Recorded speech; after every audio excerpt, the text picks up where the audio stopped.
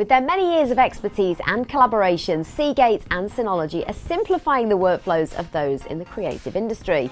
NAS, standing for Network Attached Storage Devices, are increasingly popular with content creators and others working with large amounts of data, as formats and resolution options are growing fast.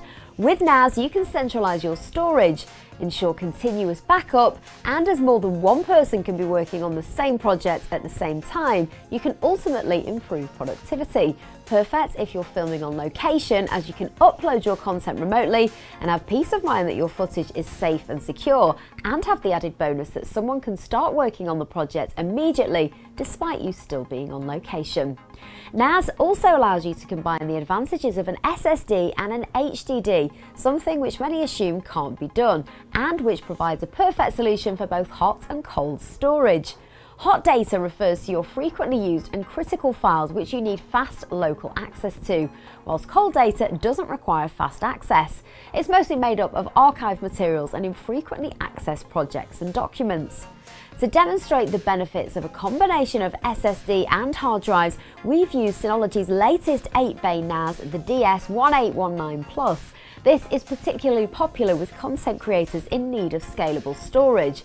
So we've populated 6 of the 8 bays with Seagate's IronWolf 14TB drives, with 1 disk redundancy to protect against data loss. This is known as a RAID 5 configuration.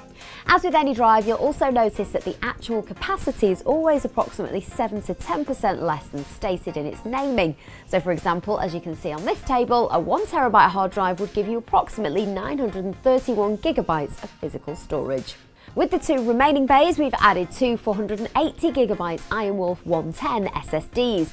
These are built for NAS and enterprise applications such as sustained performance over long read and write cycles, power loss data protection, super high endurance TBW rating, and 1 data write per day, known as DWPD, which means you can write and read the full capacity every day for 5 years. If that's not enough, you can register the drive for 2 years free rescue data recovery.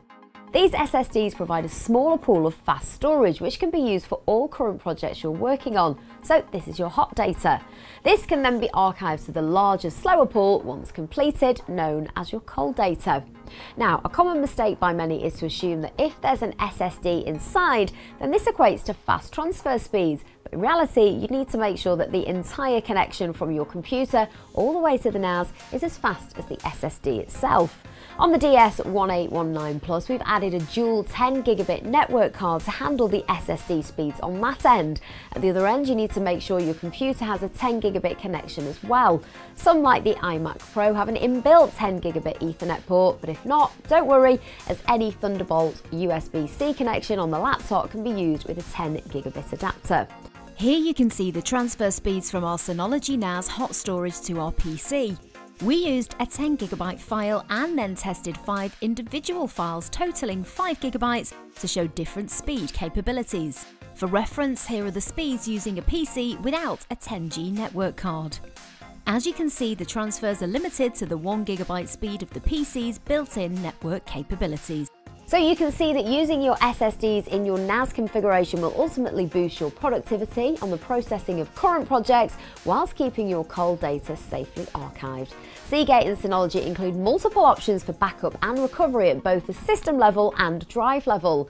Seagate's IronWolf Health Management constantly monitors the drive's health, whether this is the environment of the drive, such as vibration close to where it's placed, or its performance, such as heavy consistent usage spikes, ultimately providing the Synology system high-level reading which will flag any potential issue before the failure of the HDD or SSD. The second risk is that of data decay, also known as bit rot. When storing files over large periods of time, small errors inevitably happen. These errors result in anything from blurring of the media content to the complete loss and inability to open the file at all.